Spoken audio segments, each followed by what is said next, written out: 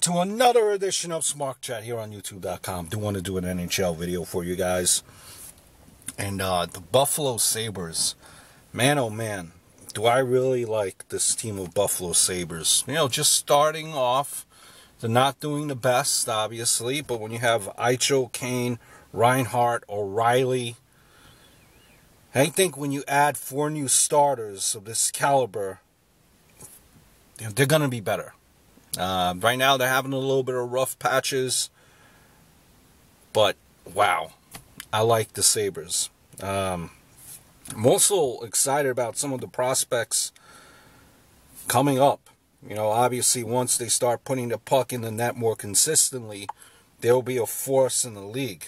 Yeah, well, I think they're 1-4, but each game was pretty close.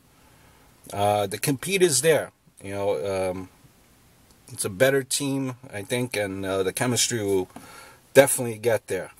Considering that 2 of the losses were Eastern Conference champs, one was because of the new BS challenge rule, and the other, they had the misfortune of running into Yager playing like he was in his 20s.